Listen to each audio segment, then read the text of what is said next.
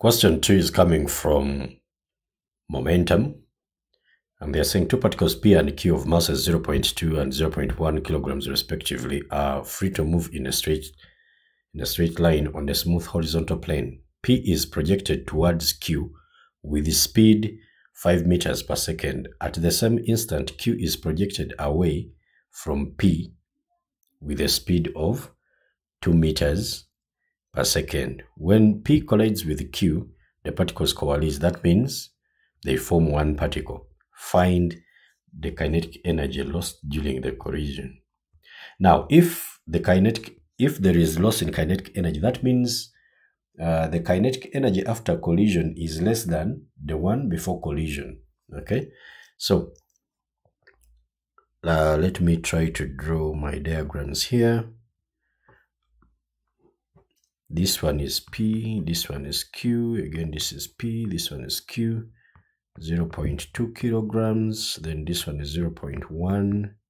Then they have said that after collision, these two particles coalesce. So I'm going to draw one big particle, okay, whose mass is going to be 0.3 because these two are going to add up, okay.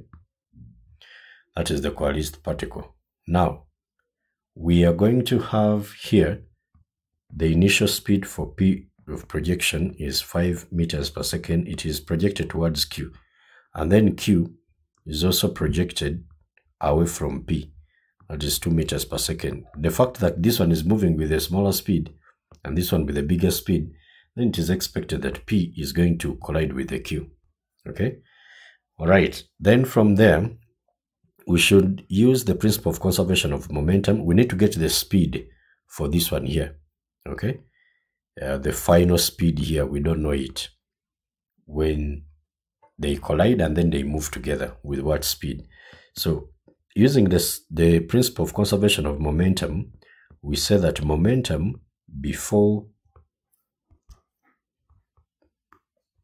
collision is always equal to momentum after collision. Momentum after collision. Now, momentum is the product of mass and velocity. So we shall have mp up, then plus mq uq.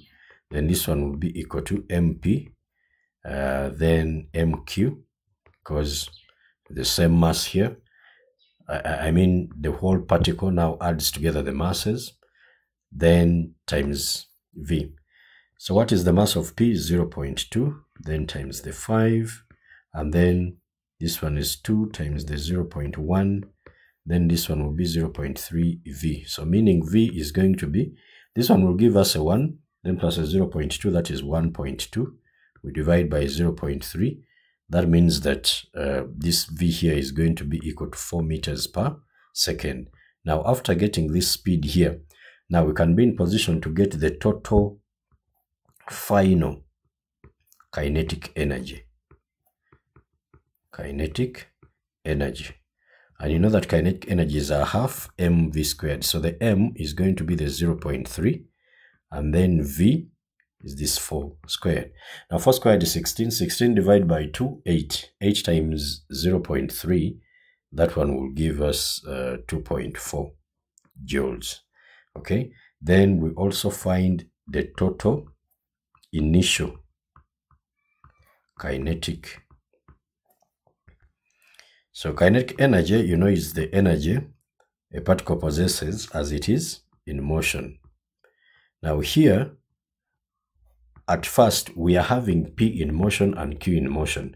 So we are going to have those two. Now for P, it's a half times its mass is 0.2, then times the speed is 5, then squared, then plus, for Q it is a half times the mass is 0.1, then the speed is 2 squared. So altogether here, what do we get? Now first of all, this will be 0.1.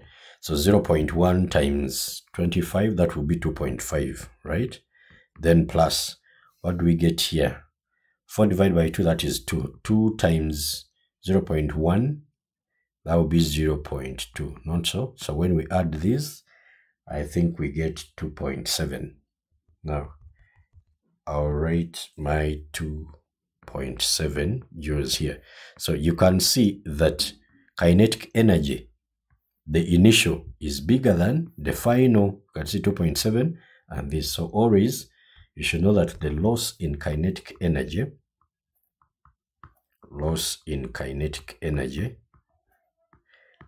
you will get the initial, then minus the final. 2.7 minus the 2.4, which will give us 0.3 joules. As simple as that.